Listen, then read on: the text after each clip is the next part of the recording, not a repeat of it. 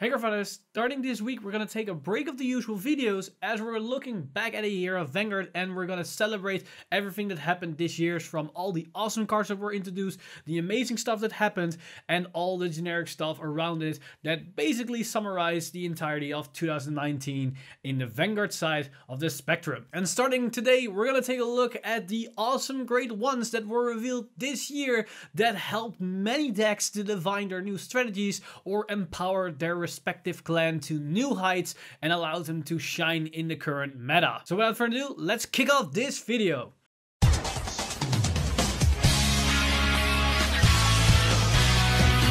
Stand up! Vanguard! Grade 1s are primarily the backbone of every strategy. Either grade 1s are just essential consistency cards that allows you to fetch certain cards, cycle through your deck, or enable you stuff, or are basically the main engine that, combined with certain grade 2s and grade 3s, allows your deck to function in a new type of strategy or mechanic that embodies this new playstyle. And this year alone we saw a bunch of new grade 1s released in every single set that allows specific clans to flourish in new types of playstyle, from insanely support cards to consistency engines, as well as just strong aggressive tool cards. And in this video we're going to showcase the best of the best. And this isn't your typical top 10 list where we're going to rate cards from worst to best. This is just a collection of very powerful grade 1s in no specific order, and ironically there are 10 cards in this video, but that's just happened to be the case, as when we go over the other grades that won't be the same situation. So without further ado, I present to you guys the best new grade 1s of 2019. We kick this list off with the main support grade 1 for the brand new Blaster deck for Royal Paladin.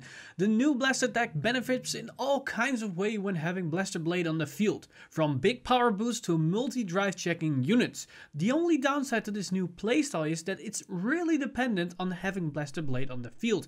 And because we have Ganslot as our main Vanguard, we can benefit from our Blaster Blade searches in our Alfred cards. This is where Knight of the Harp Tristan comes into play. Its ability to fetch a Blaster Blade contributes to the consistency of this specific deck. Also, the fact it adds the card to hand helps, as you can set up future plays without having to call the Blaster Blade, so it's vulnerable. Also, this circumvents certain card abilities that prohibit superior calling, like Guilty Empress Dark Face Gredora.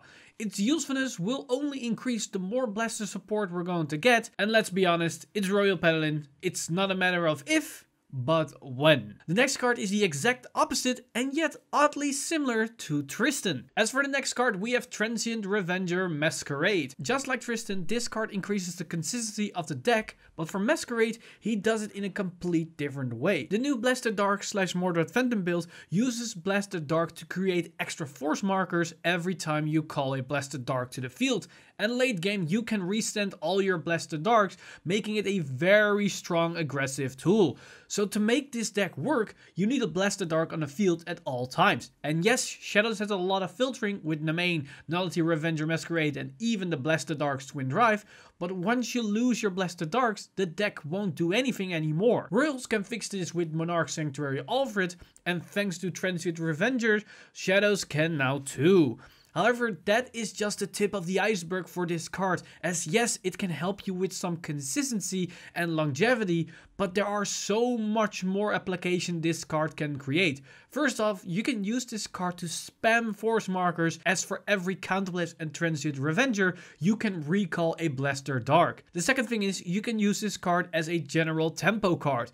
You can call this in the early game, as it can enable 7Ks to hit 18k or 10 to 9k hit over 20k. So you're forcing guard from your opponent's hand no matter what. And mid to late game, you can use its ability to recall a retired or soul blasted Blaster Dark to maintain the tempo, as it gains a plus 5k, making it a potential 23k column with an 8k booster. And the fact it goes to soul helps any Shadow Paladin deck, as a lot of powerful skills uses soul in some kind of way. So this makes it even useful in other decks than just the deck it was primarily designed for. Another very versatile card that gets its value from tempo is Offensive Punter. This new Spike Brothers grade 1 does everything the clan could wish for. It gives you 3 pluses, fills the field, cycles, goes back to the deck, and to top it all off, it can help your early game aggression.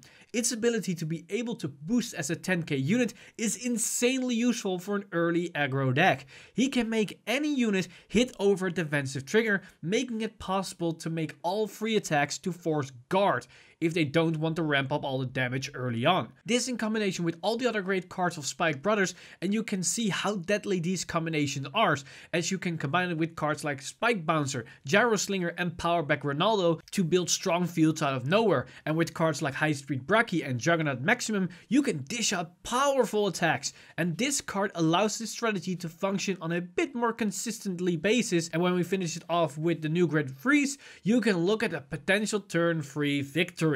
Nova Grappler for the longest time was in a really awkward position since the reboot, but that all changed when they got their Beast Deity support, and this Grade 1 Beast Deity Scarlet Bird is one of the main reasons why that engine is so powerful as it is.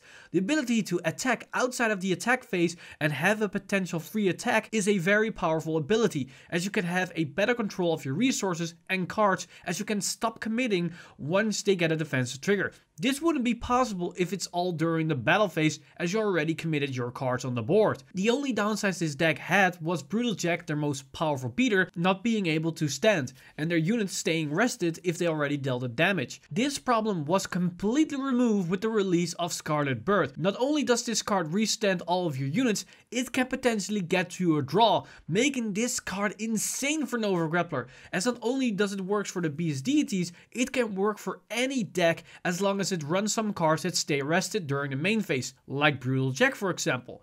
This card is also the counter against certain powerful cards. It single-handedly defeats Mega Connolly as it nullifies most of their abilities, and not only that, it negates Guilty Empress Darkface Godoros and Zambaku's Stand Lock skill. Scarlet Bird's ability allows him to resend all units, that includes your Vanguard as well. So this card was another nail to the coffin of Zambaku, as yet another powerful deck has an out against their main pressure tool. For the halfway point, we're going to look at arguably the most used card on the list, as it finds its way in almost every competitive Shadow Paladin list. It doesn't matter if it's standard or premium, it's Blackwing Swordbreaker. Swordbreaker fixes some inherent issues Nemain possesses, because an extra copy of Nemain in hand is a dead card, but Swordbreaker gets some extra benefit from being called from hand, making it still a useful card during that turn. But her main power lies in the draw effect. Nemain's main strength lies in the fact that you can filter your deck as soon as turn 1. Getting another target for Nemain makes her even better. However, having a target that could potentially plus you even more during the turn is insane, as it really turboed you to your win condition. Filtering units is great, but you still need to wait for another draw effect to get the beneficial effects of filtering. This in some cases comes as late as the drive checks, making it really slow if you're hoping for key pieces. The fact that you can combine the filter with a draw effect in one combo is a very powerful tool, as you can get instant profit. The added bonus is that she's another great one that can potentially be a 10k booster. This has somewhat the same power as Offensive Punter, but to a less extreme effect, as the clan isn't built around early tempo. But also for premium, this is a great card for the ritual engine, as it helps Luard do even more pluses and potentially ritual numbers. If we looked at all the great ones ever released, this spot would go to the main herself, but for this year, Swordbreaker is almost as good when combined with Nemain. Next up, we have another card that finds its way in almost every list, but is not for the consistency reasons as Swordbreaker, but because this card allows you to achieve your win condition and can enable all kinds of strategies, as this card can be used in all kinds of different decks. Dark Regulars changed when Variant's Killer Tail was released. This card allows you to keep filling your soul with cards from the drop zone or damage zone, which not only helps you to remove the strain on your deck, you also have more control over what cards you put into your soul.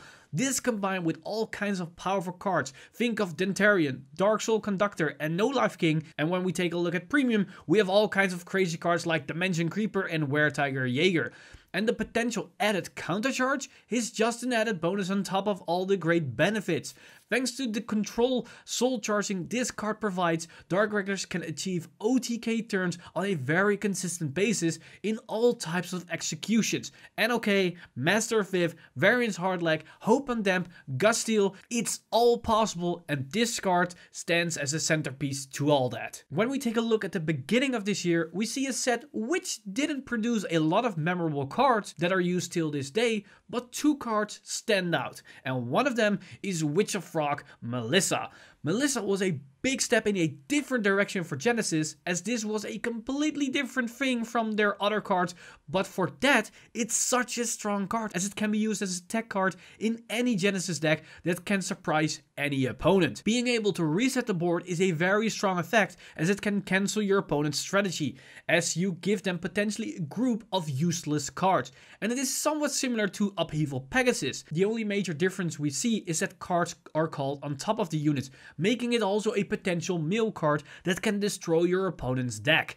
This is extremely effective against Axel decks, and also when used as a surprise during the late game when they're running low on cards. The fact that this card can break boards, can be used in any decks, and potentially win games without dealing 6 damage makes it a deadly card and one needs to watch out for when facing Genesis players. The second card from this time is Monoculous Tiger. This card was already quite exceptional from the point of release, as it can give you games when you're a bit lucky, especially in Premium when combined with Zoa. However, it didn't really matter what you got, as your opponent doesn't know that as well, so they couldn't guard effectively and they had to make a 50-50 gamble in situations where they had limited guard options. But with the release of the new Great Nature support at the end of this year, this card became all the more powerful. Forcing your opponent to only guard with normal triggers is pretty harsh, as that means they can only guard with effectively 12 cards, as most people run 4 draw PGs. This combined with all the extra powerful attacks results in the fact that this card could give you games before they even began. Another guard restriction grade 1 that makes it to the list is Desert Gunner Gaiden. This grade 1 is such a strong unit that helps Narukami way more than you might think. First off, the card is completely free, so you can always benefit from its ability. The plus 3k is also something that helped tremendously, as it can easily fix numbers for your columns, and then the guard restrict on top of it is so essential, as it can block a lot of guard potential. Narukami doesn't really swing for multi-attacks, they go for less numbers but higher powered attacks, so combining that with a PG guard restrict is all the more useful. Now imagine having 2 of these cards in the back row. That means you can make almost every attack with a PG guard restrict. And now combine that with a restanding Detonix Drill Dragon. After the first Vanguard attack, every attack afterwards has a PG restriction, making it really impossible to guard effectively against all your empowered attacks. So your opponent is forced to waste a PG on a 12k Vanguard if they want to use those PGs. This makes Narukami, an already annoying clan, all the more annoying. For the last card on the list, we go back to Nova Grappler, as this brand new grade 1 makes an entire deck works, as without it, it wouldn't even be on the table of discussion. As we're talking about the new God Hand Dragon deck. And the grade 1 in question is of course Grit Bengal. I mean, this card is... This unit allows for the entire deck to function as resolving only 1 crit bangle when combined with the whole plethora of support cards can give you games, so going -1 for that isn't really a big problem. The other crazy thing is that you can splash this card in any Nova Grappler deck that runs some front triggers.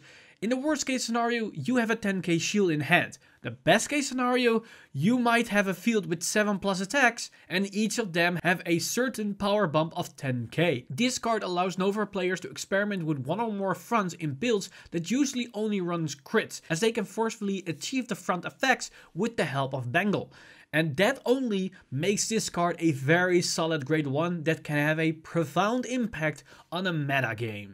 And there you have it, all the best new grade 1s revealed in 2019. Keep in mind, this list is primarily only about new cards revealed. If we were talking about the general best grade 1s, then we most certainly included some grade 1 from the previous eras, as some cards are still used till this day that are pretty insane. But now I'm curious of what you guys think that are the best grade 1s revealed in this year. So let me know in the comments down below all your top picks for the best grade 1s, and also explain why those specific cards are the best grade 1s of this year. It doesn't have to be a top 10, it can be a top 5, it can just be the top 3, just the amount of cards that you think should be justified or at least be highlighted. Let me know in the comments down below, because I'm curious of all your thoughts and opinions on all the many cards revealed in this year. But with that said, I want to wish everybody a Merry Christmas, as today is Christmas, at least of the recording of this video and probably when it's out. And otherwise, I hope you guys have some awesome happy holidays, as we're ending off 2019 with a banger. But in that same breath, I want to thank all my Patreon supporters for making this video and everything on the channel possible, because you guys